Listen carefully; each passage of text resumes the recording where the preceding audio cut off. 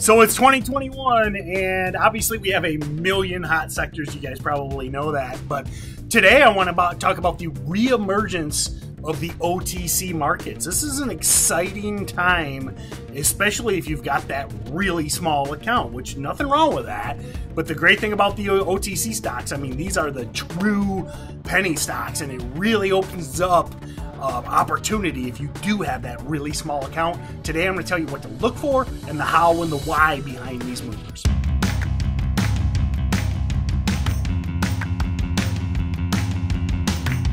Hey everyone, lead trainer with StocksToTrade, Tim Bohen here. Be sure to like, subscribe, and share with your friends. And then also, if you're on YouTube, ring that bell. We put out about a ton of videos these days. I go live every day. Matt, Kyle, Jack, they're doing the twist, the weekly recap of their trades.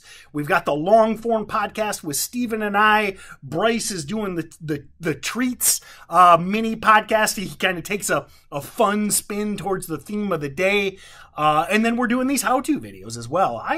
Man, it's exciting. We're putting out a ton of great information. We're really doing the best we can to help you out because, man, there's so much going on out there. You got to absorb as much as you can. So ring that bell, share with your friends, and then if you're enjoying these videos, you want to learn more from Mike, Huddy, and I, definitely check out the Steady Trade team. We do twice daily webinars.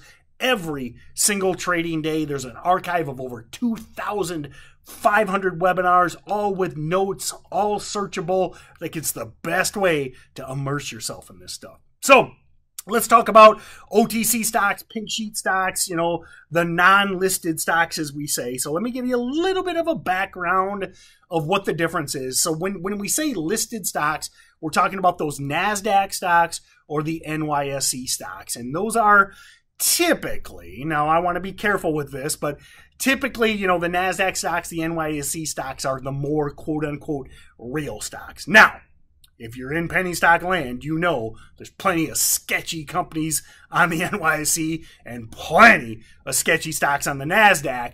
But in essence, they, in theory, if they're listed stocks, there at least is some vetting going on, you know, some sort of due diligence by the exchanges. You got to hit price minimums. You got to have reporting minimums. I mean, you actually have to report your financials. Your price has to be a minimum, and et cetera. So there's at least some goalposts. But when we're talking OTC stocks, and that stands for the over-the-counter exchange, whether it be the pink sheets, the gray sheets, I mean, this is the wild, wild west. Wild, wild west. I mean, these companies are the sketchiest of the sketchy. And that might be one of the biggest things I want you to take from this video is trade these things all day long. But I think that's one of the biggest mistakes newer traders make is they kind of fall in love with the story. They read the press release, they go to the webpage, they listen to people on Twitter or on Reddit or in chat rooms, and they believe the story. That might be the biggest takeaway from today. Never, ever, ever, ever, ever, ever, ever, ever, ever believe in an OTC stock. These are what we call trading vehicles, okay? They have a history of running. They follow all of our top 5 favorite chart patterns.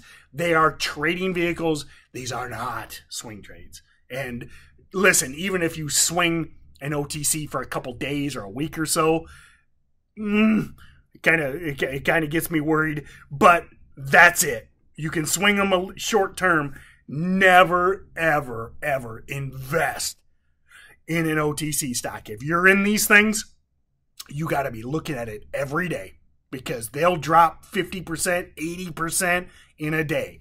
It's not like investing in Apple. You know, you can buy some Apple shares and only check on it every now and then. If you're in an OTC, you check it every day, multiple times a day. Never, ever forget to keep an eye on any OTC, because they dump, and they dump hard. Maybe you've been in one of those dumps. So that being said, know what you own. Know what you're trading. And that puts you ahead of so many. I mean, if you simply know that this stock probably is going to fail, it's probably a pump and dump, there's probably manipulation going on, as long as you go in with your eyes wide open, nothing wrong with that. You know, because now you're a trader. You know, that's what OTCs are designed for. They're for traders. not for investors. So just do that, and that'll put you ahead of a significant majority. Now let's talk about the chart patterns, why we care, etc., and what we want to look for. So what we're looking for is simple breakouts, high volume breakouts. And you can see TSNP here. This has been one of the best examples of these OTC breakouts. I mean, you can see this thing started out in like the thousandth of a penny, and here we are at 40 cents. And the great thing about these is the patterns. These stocks consistently follow that pattern. And what you can see here is that action we look for. I call it kind of like that wave type idea, but what you're looking for is those simple breakouts on high volume and through key levels. So you can kind of see, notice TSNP, it's that wave action. It breaks out, and then when it breaks again, look at that spike. Big vertical move.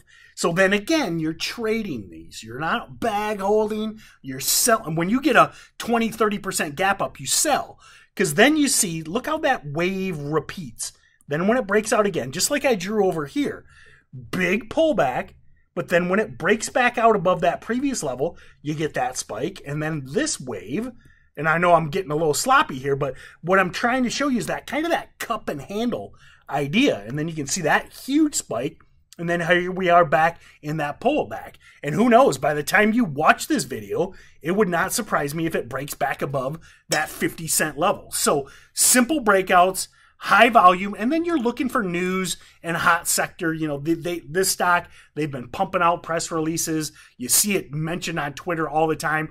I get tagged all the time. The other night, I get up in the morning and there's like my notifications on Twitter. There's like hundreds of notifications. And it's all these bots. They're all these weird eggs with fake usernames talking about TSNP.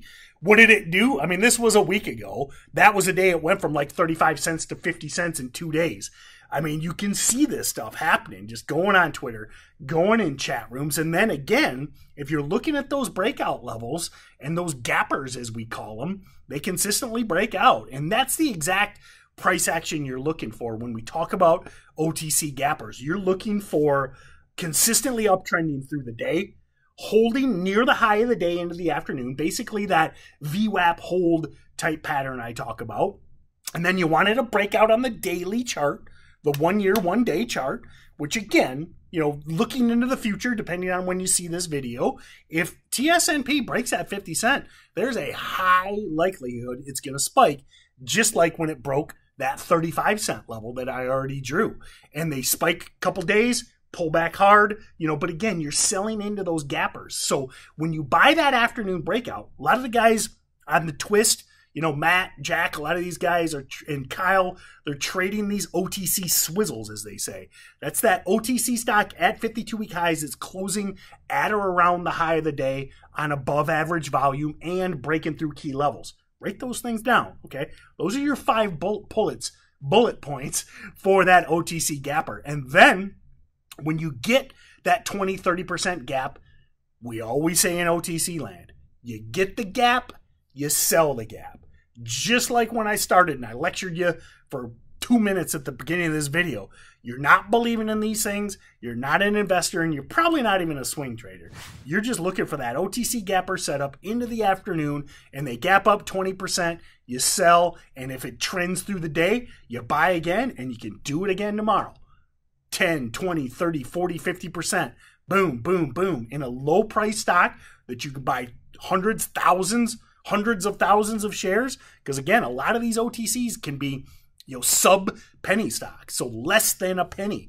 TSNP started out, I believe, at like 3/1000th of a penny when it started its run back in November. So you can take crazy crazy amounts of shares and you get that big gap and you can just kind of trade in and out of them versus, say, trying to trade a Tesla. I think Tesla is one of the best trading stocks out there. That thing follows our top 5 favorite patterns like 3 out of 4, 4 days out of 5 days a week, but it's a $900 stock.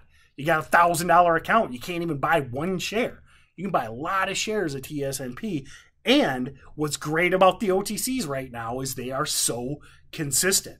And it hasn't been like this. It just started really started seeing the shift in the land going back to last summer. I'm recording this video in February of 2021, and summer of 2020 is when the OTCs finally came back, because they were out of vogue for years, literally years. Every now and then we'd get a runner. Now, a lot of days we have 5 or 6 of these things that are following these exact same patterns. So that's why I want you following them right now. Well, of course, everything's hot. Sub penny stocks, $10 stocks, $50 stocks, $900 stocks, meme stocks. I mean, everything's hot right now.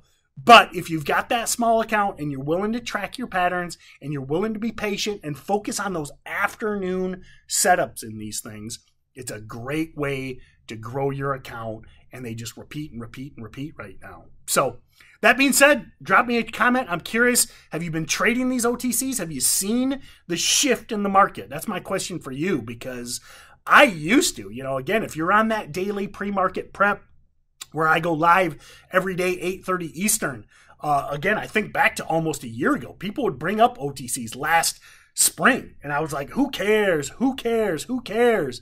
Focus on liquid NASDAQs, and you might remember that. But now they're back, and they're back big time.